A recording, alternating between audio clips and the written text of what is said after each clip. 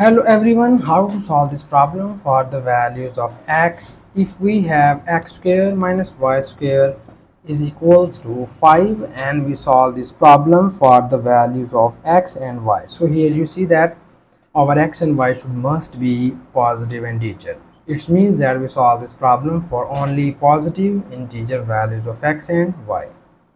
And now here in the left hand side you see here this is our very famous algebraic formula. You know about that. X square minus y square is equals to x minus y times of x plus y is equals to 5. Now you see here in the left hand side we have two factors are multiplied by each other, but in the right hand side we have only one factor. So here we need some positive integers whose product is 5. So we have some possibilities is that 1 times of 5 is equals to 5 and 5 times of 1 is also equals to 5. So here we choose these positive integers whose product is 5. So now we convert our this given question statement into these two cases. So here first we write our case number 1. So in first case we just compare these two values with these two factors with these two values, and after comparing this we will get here x minus y is equals to 1 and x plus y is equals to 5. So we call this is the our equation number 1 and this is the our equation number 2. So so that here we find the values of x and y solving these two equations. So first we add equation number 1 and equation number 2. So when you add these two equations, you see here this is negative and positive values are gone, and we get here x plus x becomes 2x and 1 plus 5 becomes here 6. So we solve this problem for the values of x. That's why we need to divide both of the sides by 2. So when you divide both of the sides by 2, it will be written as this 2 is cancelled out by this 2. This is 2 times 3 becomes 6. So here we will obtain x is equals to 3.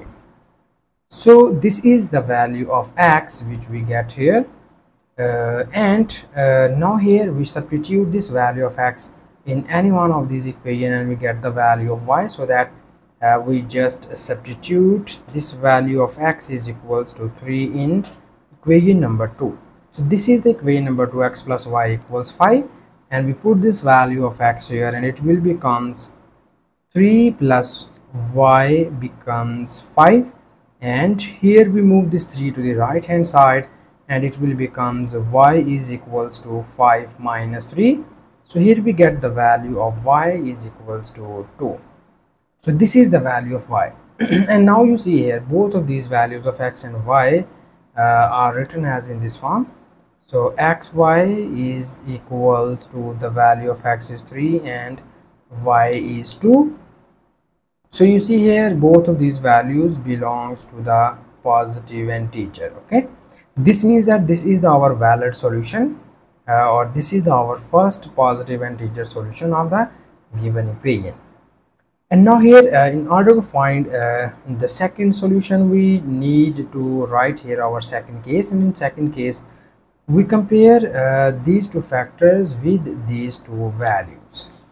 So here I can just write our case number 2, and in case number 2 when we compare both of these factors, then we write here x minus y is equals to 5 and x plus y is equals to 1.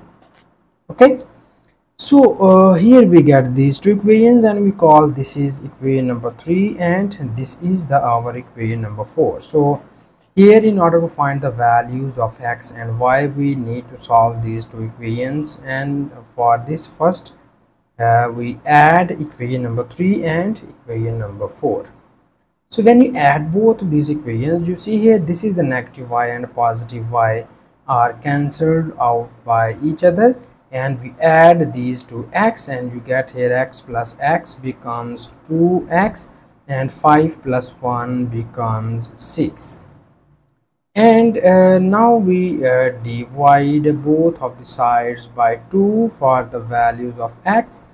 So when you divide it by 2, so these two are gone, and here you get 2 3s are 6. So from here we easily get the value of x is equals to 3. So here we get the value of x is equals to 3, and now for the values of y we need to substitute this value of x any one of these two equations. So we substitute this value of x into the equation number 4, and our equation number 4 is implies that this is equation number 4, and when you put this value here it will becomes sorry, this is 3 plus y is equals to 1, and here we move this 3 to the right hand side and it will becomes y is equals to 1 minus 3, and we get the value of y is equals to 1 minus 3 becomes minus 2. Okay, so you see here our in the given question statement we have one condition is that we solve this question for the values for the positive integer values of x and y, but here you see that this is negative integer value and it is not belongs to z plus. Okay, this is not belongs to z plus. So this means that our second case cannot gives us the positive integer solution. Okay, because this is the value of y is minus 2. So we cannot use this solution because this is not positive, so that we cannot consider this solution and we rejected this case.